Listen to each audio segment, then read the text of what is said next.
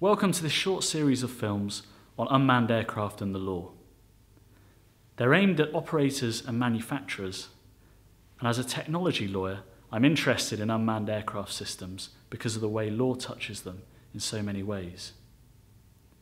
An operator will have to consider the rules and regulations of flying in national and international airspace, as well as privacy and data protection matters, and also liability issues, especially when flying around people and property.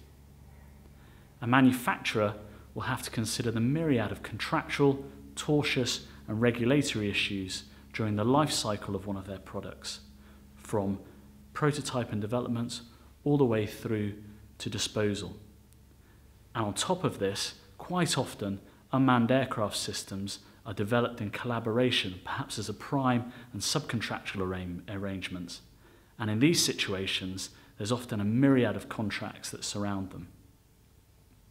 What I'm going to focus on in this first short film is intellectual property issues that arise when I'm dealing with commercial contracts in this sector. Intellectual property is an umbrella term used to describe the rights that attach to ideas and expressions of ideas. And they form naturally into those rights which can be registered and those which are unregistered. Registered rights include patents, registered trademarks, and registered designs, whereas unregistered marks include copyrights, unregistered trademarks, and unregistered designs.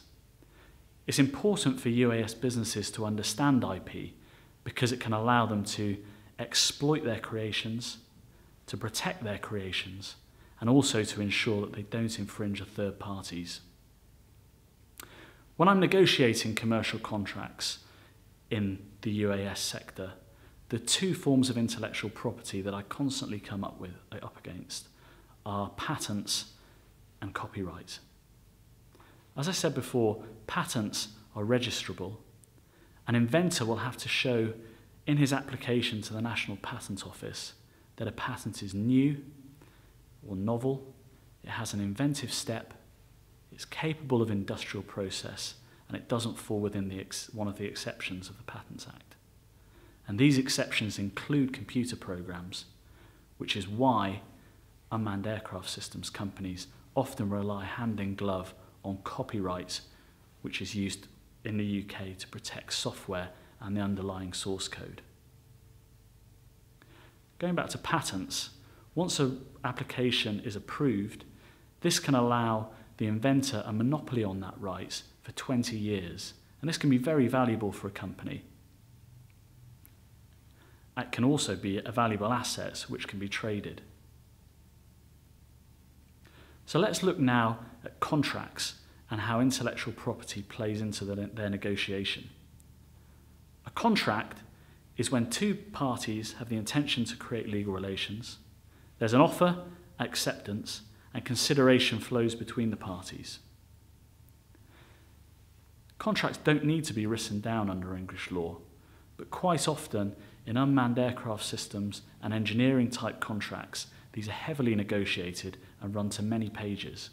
And one of the key issues I'm constantly negotiating is that around intellectual property.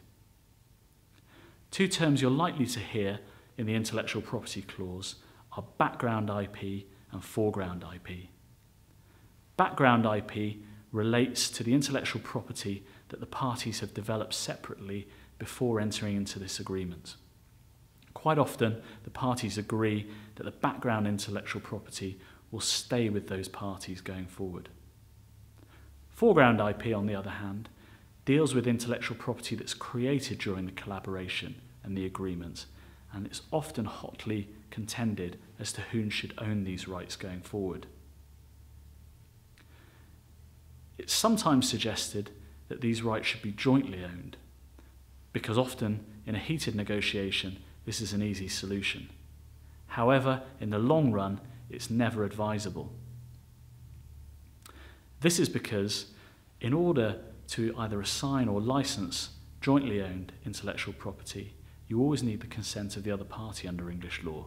This isn't the same in some other jurisdictions, such as the US. If joint IP is the only solution, then the parties need to set out in some detail how they're going to deal and operate with the joint IP going forward.